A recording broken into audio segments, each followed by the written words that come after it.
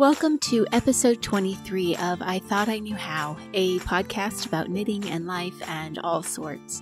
I'm your host, Anne Frost, and this episode was recorded on December 20th, 2019. Today I'd like to tell you about where I'll be in the coming months, ask for some help as I look into planning a retreat, share some angst about the mail, review some yarn from Brown Sheep, the company, not the animal, and a bunch more. So let's get started.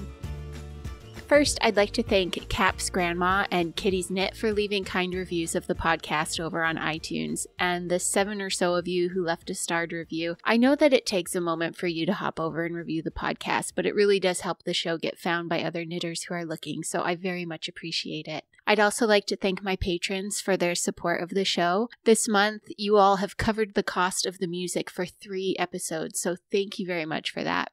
Early on, I was sort of back and forth about whether to keep the music in the show because it was an out-of-pocket expense, but nearly every time I met a listener, they mentioned that they love it, so I love that listeners are now treating other listeners to the song breaks. I mentioned last episode that I was still hammering out the rewards for the various tiers and goals. Those are all settled now, so if you were holding back on supporting the show because you were waiting to see what I came up with, please hop over and take a look. The address is patreon.com/IThoughtIKnewHow. One of the things I have enjoyed so far was the knit night for listeners who give at the $5 or higher level. It was a great evening of chatting, though I must admit I did not get much knitting done. I'd also like to remind you that there is a mailing list growing through the website. If you go to ithoughtIKnewHow.familypodcasts.com and scroll to the bottom of the page, you can sign up using the form there. On December 25th, 2019, I will draw a name from the members of the mailing list to win a set of stitch markers made in the podcast colors. My intention with that mailing list is to send out a newsletter on the off weeks when I don't produce an episode, and I hope to start that in the new year, so we'll see how that goes. So if you want to be in the drawing for the full set of stitch markers, make sure you go over to the website and get signed up before Christmas morning. I wanted to call your attention to my Instagram account. I started a 14-day knit stash de-stash over there. And it started on December 17th and it will end on December 30th. There are no prizes for this from me for participating. The prize will be falling back in love with your knitting stash in time for the new year. In the Philippines, there is a lot of influence from Chinese culture, and one of the things that has carried over into Filipino culture is the use of the new year as a time to do a deep cleaning of your home and leave old feelings and emotional weights and physical clutter behind and start the year fresh. So we are working through our stashes together with the same goal. Personally, I have been feeling a little burdened by the size of my stash and the general state of it. So every day I'm posting a new challenge to get things tidied up and organized and be rid of old broken things and enter 2020 with a fresh sense of inspiration. Day 1, we gathered everything knitting related into one spot in our home. Day 2, we went through our knitting bags and cleaned and repaired them if they needed it, got rid of any trash or anything that didn't belong in them, and made sure that all the supplies were there for the project inside. The tasks will take longer for some people on some days than others, but that's okay. It's not a race or a competition. The posts with the challenges are evergreen. They will stay on my Instagram wall. So maybe with the holidays and traveling, you'll want to start your yarn stash de-stash at the start of 2020, or maybe you'll need to pace it so you do one task every 3 days. They are there for you when you are ready. You can find them on my Instagram feed where I'm at I Thought I Knew How. Yesterday was day 3, and the task was to go through all of your knitting books and individual patterns. And honestly, going into it, I thought that maybe I would get rid of 2 books and like half a dozen patterns, and that would be it. I have my books on 2 shelves sort of across the room from one another. One is the top shelf of a rolling cart that I keep between my desk and my work table, and that's where I started. And none of those books went away, which didn't surprise me because they are my reference books, and I already knew that I had them there because they had unique, important information for the Master Hand Knitter program, and I wanted them there so that they are easy to get to. But I was able to pull 4 of the books off that shelf because they are more knitting history books, and level 1 doesn't deal with any knitting history yet. Before, that shelf was full, and my program binders had to rest on top, which was always kind of precarious. But with the history books gone, the binders now fit properly on the shelf, and that sort of on-again, off-again worry about those binders falling to the floor is gone. So a little bit of stress is gone from my life. I took the 4 history books over to my other bookshelf, which is about 3 feet long and was full of books and 4 binders. So there were like 4 binders and a few books and a bunch of loose patterns that were shoved in the gap between the tops of the books and the next shelf. So it was really an overfull bookshelf. And that is when I got worried because already there were too many books. I was sure I wasn't going to want to part with them. And I had 4 more books to fit on the shelf. So rather than dealing with those books first, I pulled the binders out and I realized that only one of the binders was mine. The rest had belonged to my mother. And she and I had very different tastes in knitting, and we have different philosophies about what types of patterns needed to be stored. So after going through the patterns and taking out ones that were her style but not mine, patterns that were dated, things I had no interest in knitting, I had it down to 2 binders. I set one aside. The other was damaged, and so that one just went in the trash. And at that point, I started going through my books. 11 books came off my shelf. 11. I was really shocked by that, but I had a book of just baby hats, and I rarely ever knit those. If I do, I just go to Ravelry and find a pattern. I'm never going to knit a wallaby sweater. So the book for that went. 60 Quick Knits is a perfectly fine book with lovely patterns, but the types of patterns in it already exist in the books that I'm keeping, so it was redundant. Knit for Peace, again, beautiful little book of patterns to knit for charity, and almost all of them exist for free online. So the gap that was left after I pulled all those books off held the binders of patterns and the 4 history books perfectly. So I turned my attention to the last of my loose patterns that hadn't been put in binders. These were ones that came out of project bags or had just been shoved into the shelf as I picked them up at fiber festivals or something. So I sorted them. I loaded them in the 3rd binder, and that one actually is too tall for the shelf, so it did get laid on top of the books. But now it is so much neater. Everything I need is visible. I only have books I still plan to knit from or need for the Master Hand Knitter program, and those 2 bits of my craft room are no longer chaos. About an inch of paper went into the recycling bin. 8 inches of books went into the donate bin.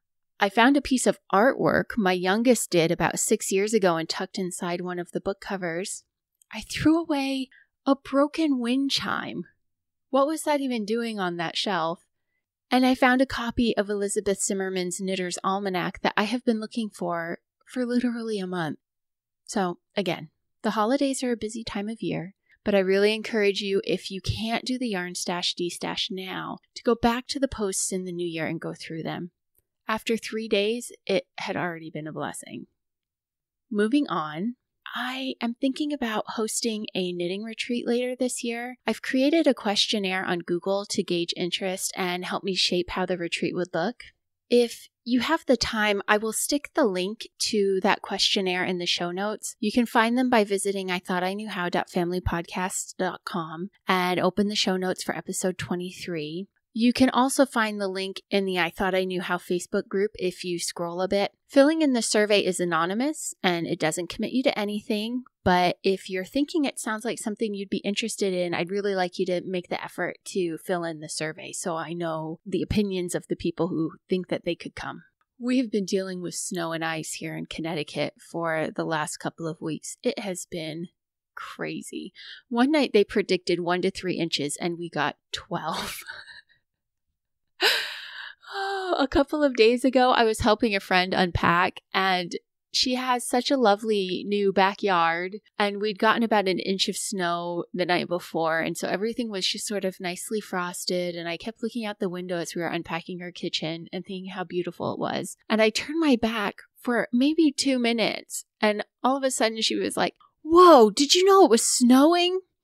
And sure enough, I turned around and it was coming down like a blizzard. It started out of nowhere and it was coming down so fast that I thought I might end up stuck at her house that night. And then about 30 minutes later, it just stopped. Just like you snapped your fingers, stopped. It was crazy. But most of our storms so far have been long, multi-day affairs that have produced more than what was predictive. It has been pretty, but I am not a fan of snow anymore. I am from this area. I'm actually from about an hour north of this area, but I spent 18 years living away from here, and my appreciation for snow has faded. I am very much looking forward to spring already, and we have only had snow for about 2 weeks. It's an excuse to wear a lot of wool and stay inside knitting, right?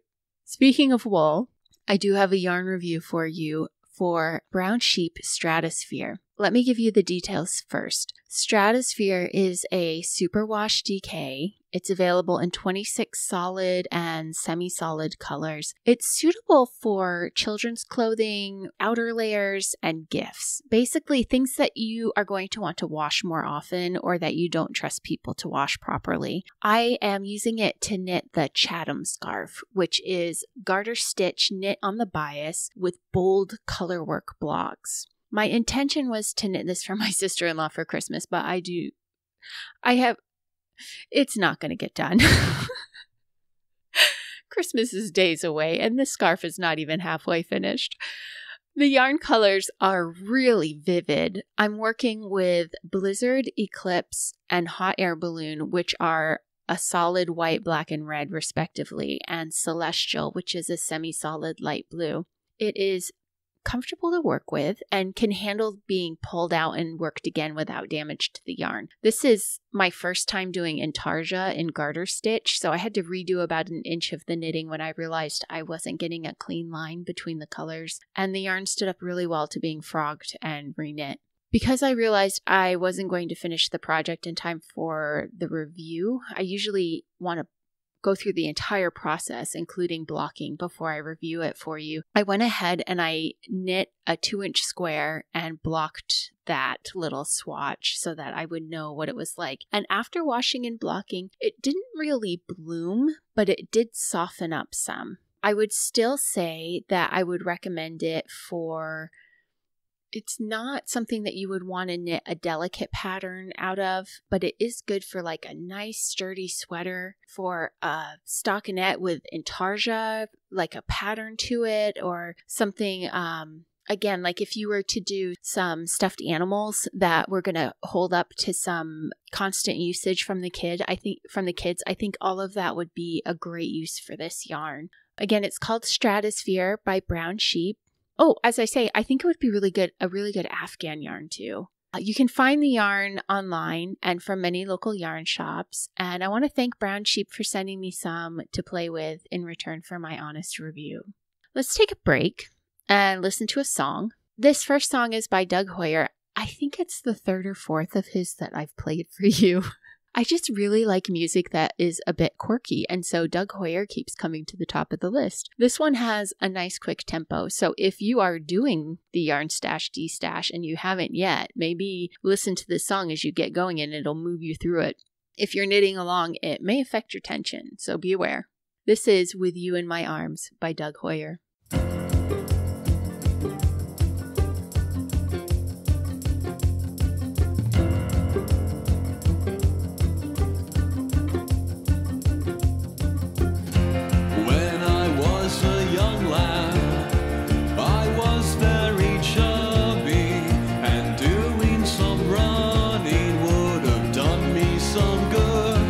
Every night before bed, I'd stare at the sea.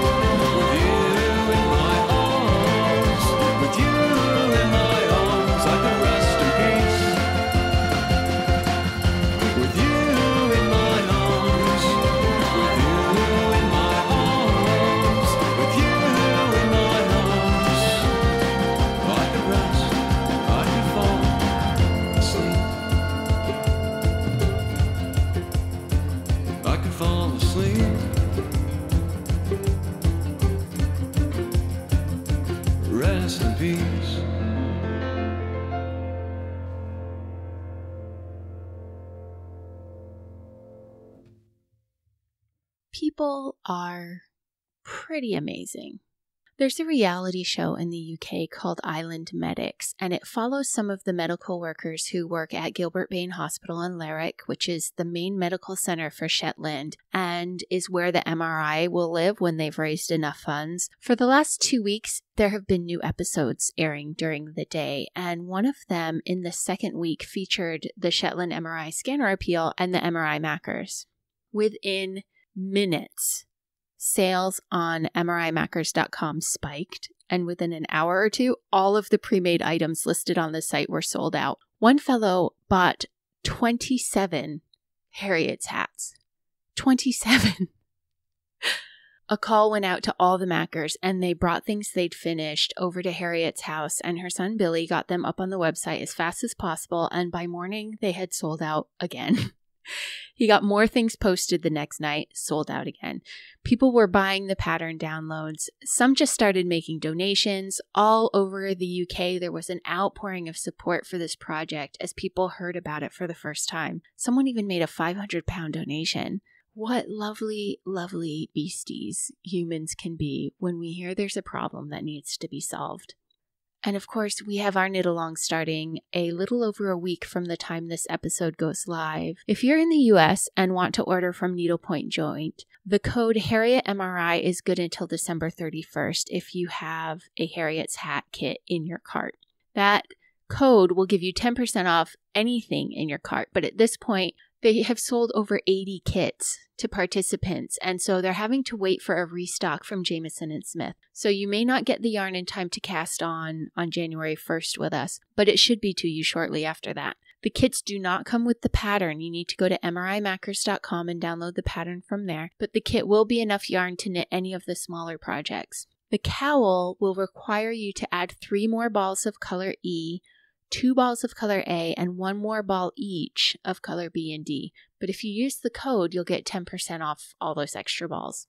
Jana Knits of the Purl Together video podcast and I have been making tutorial videos about substituting yarns and picking colors because you may not want to knit it out of the Shetland wool for some reason. So I go over substituting a woolen spun like the Morehouse Merino 2-ply. I also talk about Ashcroft Maakers as a possibility. They're a company in the UK that use an all-natural dyeing process on a superwash base. So if you're making the project for someone as a gift, you might want to opt for a superwash. And I get into that in the tutorials. I've also started a tutorial series to help those who are new to Fair Isle and to help all of us swatch. I've designed a little cuff you can knit and learn things along the way, like practicing your tension, catching floats, weaving in ends on Fair Isle, which can be tricky, and more. If you are thinking of doing the cowl, you can also use the cuff to practice your steek. I'll do a video on that too when it gets closer to the end of January. All the videos are getting posted to both the I Thought I Knew How and Purl Together social media accounts, so they should be easy to find, and hopefully they will help demystify Fair Isle for those of you who want to give it a go but are nervous about it. Remember though, the worst that can happen is you pull it out and try again, and that's not so bad. The knit-along will have cast-on prizes, weekly progress prizes, a big old prize for a finisher, and quite a few additional donations that will be given out as prizes too. To enter to win one of the prizes, you need to post pictures to the Maakin for the MRI thread in the Purl Together Ravelry Group. The deadline for the cast-on prize is January 4th, and then you'll want to post your progress weekly for the weekly prize, and the deadline for finishing will be the 31st. There are stitch markers from me, $25 gift certificates from Morehouse Farm, a kit for a hat from Ashcroft Makers, download codes for patterns by Merrily by Design, and we have had a new contribution come in from Sue at Prairie Bag Works for a yarn bowl and a project bag. You can see examples of those at the Etsy shop for Prairie Bag Works. The yarn bowl is actually pretty neat. It's made from what appears to be a cotton cording, so it keeps your yarn contained, but it's still smushy, so you can throw it in a bag and travel with it. I really love the idea. And I am really looking forward to this knit along. I'll be doing the traditional version of the cowl and a set of gloves. Be sure you hop over to the Purl Together Ravelry group and join up so you can post your project pictures and be entered to win some of these awesome prizes. I told you about my plan to give all my adult nieces and nephews a year's supply of Drops detergent for Christmas, right? I've been talking this over with other, middle-aged people like myself. And they all have thought it was a great idea. But as the time comes, I'm getting a little nervous. I'm thinking they'll really like it, though, because what 23-year-old wants to worry about paying for their laundry detergent, right? I'm taking a bit of stress off their shoulders. Anyway, I got on the website. I placed 4 family-sized orders, and they all arrived in 3 days. The family-size orders are meant to last 4 people for 3 months, so I figured that would give them each a year's supply of detergent. I was expecting the box with all these orders to be massive, but no. Drops doesn't load up their pods with excessive water, so the pods are much smaller than the kind you buy in the grocery store, and it still gets everything clean. Their sensitive skin formula can be used on animal fibers too, because it lacks the enzyme that goes after protein. And not only are the pods small and plastic free, but all the packaging is cardboard. No plastic, no paying for water, effective cleaning. I love it. You can help support the podcast by giving them a try. I don't just recommend it blindly. We have been using Drops almost since we moved back to the US, and I have heard from quite a few of you who have let me know that you've made the switch and love them too. Visit tinyurl.com/drops, that's DROPPS, and you'll receive $20 off your first shipment, and Drops will make a contribution to the running of the show. I have been waiting and waiting and waiting for the last box from our trip to Shetland to arrive. The mystery was finally solved the other day. We got a legal-sized envelope in the mail that had the address label and the postage label cut from the box, and a letter from the USPS saying that the box had arrived in their facility empty. So I moaned and groaned for a bit, and I went to the website and filled out a claim and told them the titles of the missing books that I could remember. Luckily, it was mostly the ones I'd picked up from Shetland Times, so I could go to their website and look up the titles there. Of the books that I could remember being in the box, the total was something like 260 pounds. So I was really grumpy looking at that number.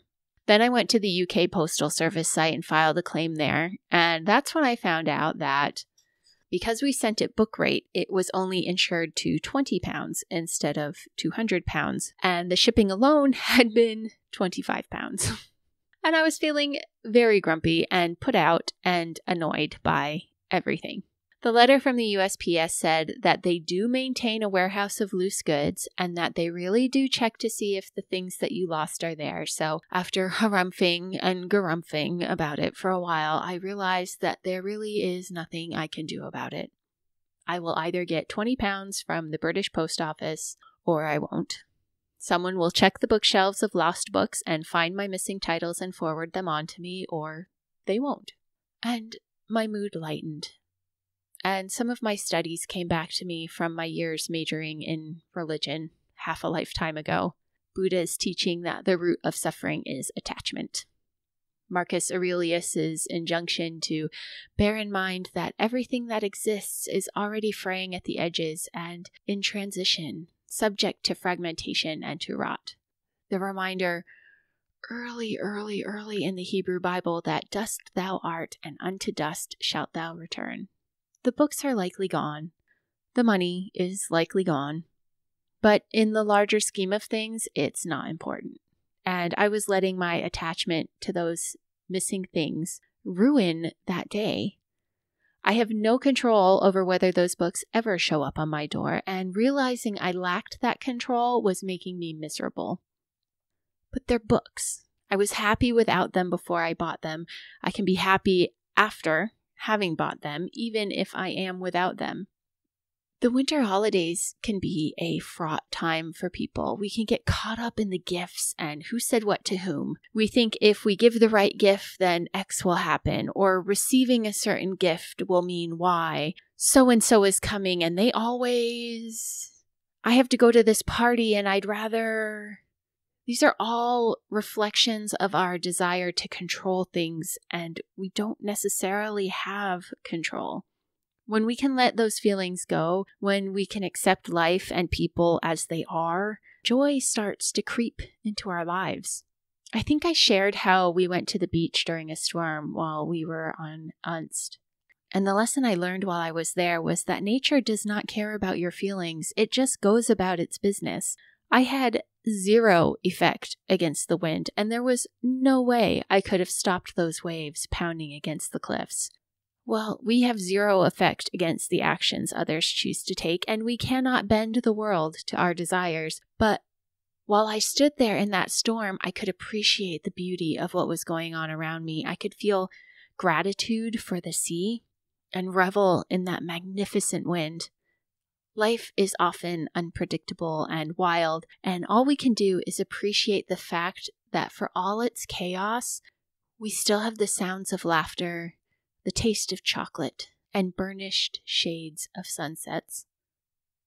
Let's have another song. This one is from another artist that may sound familiar. Back in episode 14, I played You and Me by Annika Stemper. This is another of her songs. It is a beautiful, soothing piece about the power of love and wanderlust and where they intersect. This is Wilderness by Annika Stemper.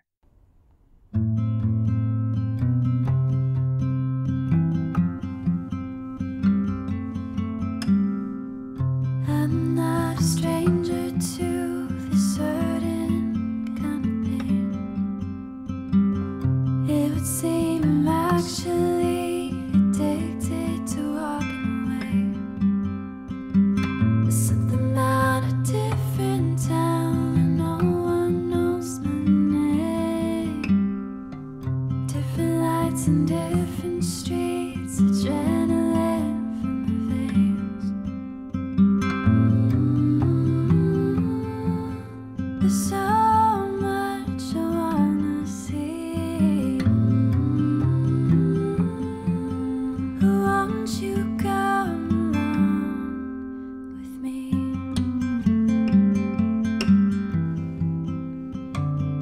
We'll drive until we reach the sea. And maybe that's all that I really need.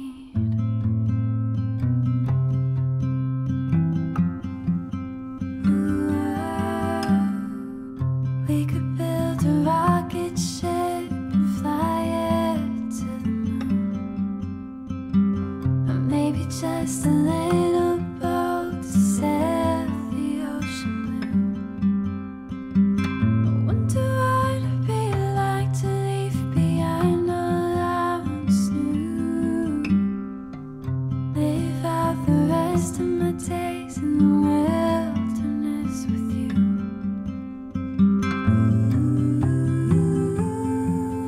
There's so much that we could see.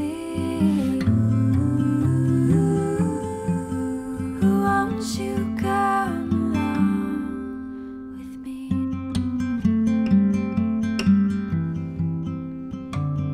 We'll fly up high above the sea.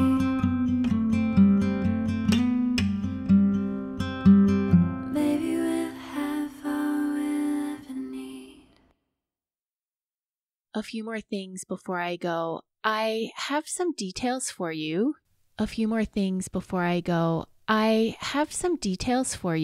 Yay! About some places I'll be in the coming month. At Vogue Knitting Live, I'll be at the Morehouse Farm booth on this Saturday. That's January 18th. From 1 to 2, they will be selling paper copies of some of the Harriet's collection patterns, and we'll have some kits available. Come by and say hi. I really love getting to meet listeners. Everyone has just been lovely. I'm so lucky to have such great people listening to the show. I will also be at the Morehouse Farm booth at Stitches United on March 28th. The booth is larger at that event, so Erin and I thought it would be fun to do a few games of trivia. Right now, it looks like I will be hosting 3 games at 10, 1, and 3. For a $5 donation to the MRI Scanner Appeal, you will get an entry card, and each game will have 15 questions. The winners will be notified by email after the event is over, when we've had time to check the entries. Erin is offering a Morehouse Farm gift certificate as a prize for each round, and the questions will be different each round, so you can come by and play each time if you like.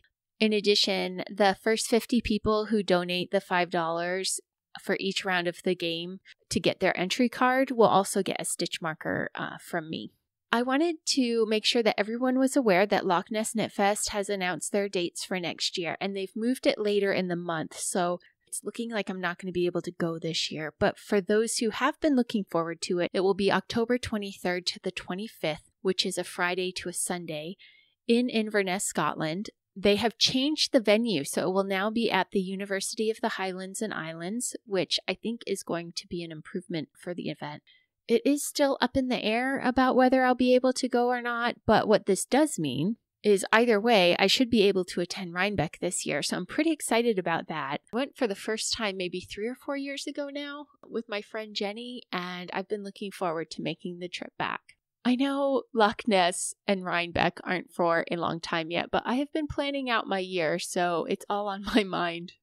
Anyway, thank you for listening and knitting with me for a bit. If you'd like to support the show, please visit patreon.com/IthoughtIknewHow to make a monthly pledge, or consider making a purchase from one of our sponsors on the website, IthoughtIknewHow.familypodcasts.com, where you can also find the show notes for each episode. You could also help by leaving a 5-star review and kind comments wherever you listen to the podcast, and be sure to tell your friends. Find me on my social media accounts as I Thought I Knew How, except on Twitter where it's just Thought I Knew How. The groups on Ravelry and Facebook are both called I Thought I Knew How Podcast. Remember that the discussion for the January knit-along, Maakin for the MRI, will be going on the Purl Together Ravelry board, so be sure to hop over there and join. Until next time, may you be blessed with stitches that never drop, yarn without joins,